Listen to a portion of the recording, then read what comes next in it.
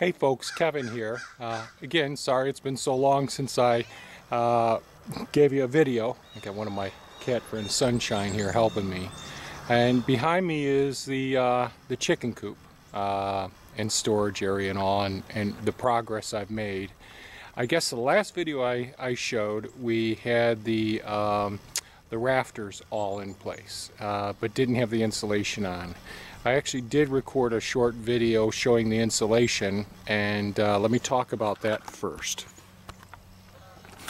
The insulation is a continuous, the roof insulation is a continuous layer of insulation that overlaps, just like in the last video that I posted, showing that there are no penetrations through the area.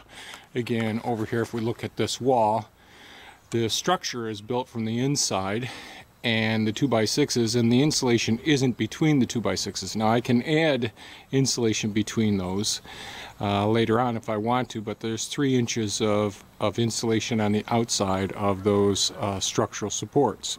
And the same thing happens, and that insulation is continuous from all the way down 5 foot in the ground where the footer is, going all the way up without any penetrations through that or bridging of it, and that insulation continues. See, and the seams don't overlap, so that there's less of a chance of airflow or a thermal barrier. And let's see, you can actually see. Can I show this? I'm not sure how well that's all showing there, but the insulation is continuous. It's a complete envelope. And then recently I've been putting the purlins on. Now, when you wrap the house with insulation all the way around to create a thermal envelope without there being bridges, as in typical construction, so your 2x4s being place, and then your sheathing being put on the outside of it, and then you put the insulation between the 2x4s or between the rafters or between the ceiling joists. All of those studs or rafters are thermal bridges, easily conducting the cooler or hotter temperature from one compartment to the other, from the outside to the interior compartment. So when you do that, do it this way, the way that I've done it, you don't have an overhang. And in order to safely create an overhang, especially in the northern area that we're in, and again, last year we got 14 foot of snow over the winter season, and the thing we want to do is have a steep enough pitch so that we don't have to shovel the roof off during the winter time. And we want to have the snow, either the structure be strong enough to hold all the weight of the compacted snow throughout the whole winter season, or we want to have it a steep slope so that it'll slide off, have the material being easy to slide off. And I chose not to have it be too easy to slide off. As you can see on this roof, I have all these little obstacles sticking up which help to break the snow so it doesn't come off in a big sheet. When it came off of this building years ago, when I had aluminum roof on this building, it would come off before this gambrel end was put on here, where the office is. The snow would come off and darn near crush any vehicle underneath it. So with and the other reason to have a good overhang, as you could see on my house over there, these are all 2-foot overhangs, and the reason for that, and so that's a passive solar home, that 2-foot overhang. Now it's not sunny today. Here we're in central New York, lots and lots of clouds during the fall and winter months. But that 2-foot overhang completely creates a shadow during the summer months over those upper windows. So the shadow created by the overhang from the pitch of from the angle of the sun being so high in the sky doesn't allow the sun to come in and radiate and heat the interior surface of the building, the inside of the building.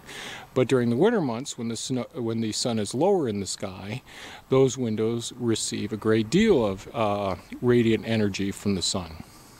So the overhang is really good. It helps to protect the siding as well, so you're not getting the wear and tear of the moisture coming down those walls. So there's a whole good reason for having it. But here, because we have so much snow, we want to have it good and strong. And the purlins have to go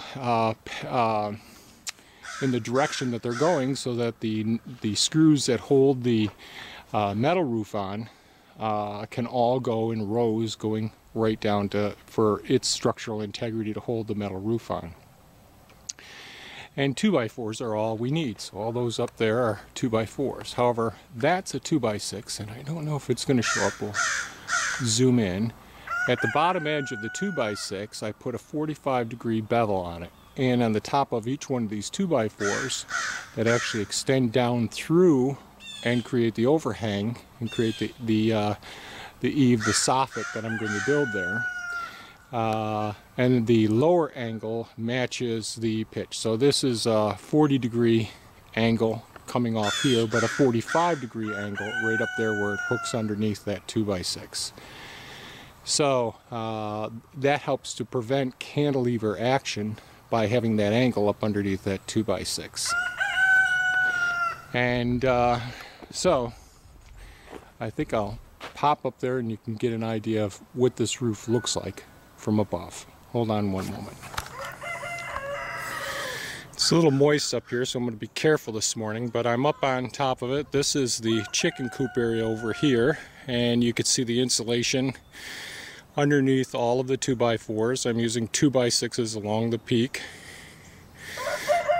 Double rows of 2x4s in the valleys coming down where each one of these different peaks connect. And you get an idea of where things are. 1 second here. You can see down by my feet where I am. And here's one of the hipped roofs. Another valley. The workshop area. Some of the chickens down below.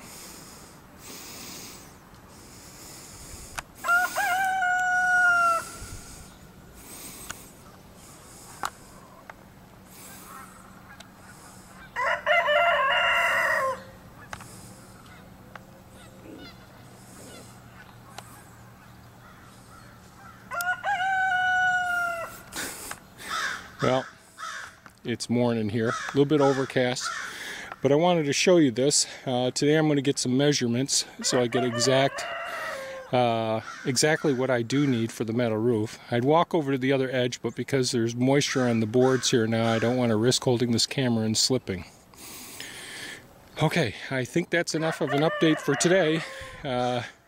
We'll see if we can get this metal roof on and get the doors and windows in so that I can work on this over the winter and get the chickens into their new home. Thanks for watching, folks. Have a great day. Bye-bye.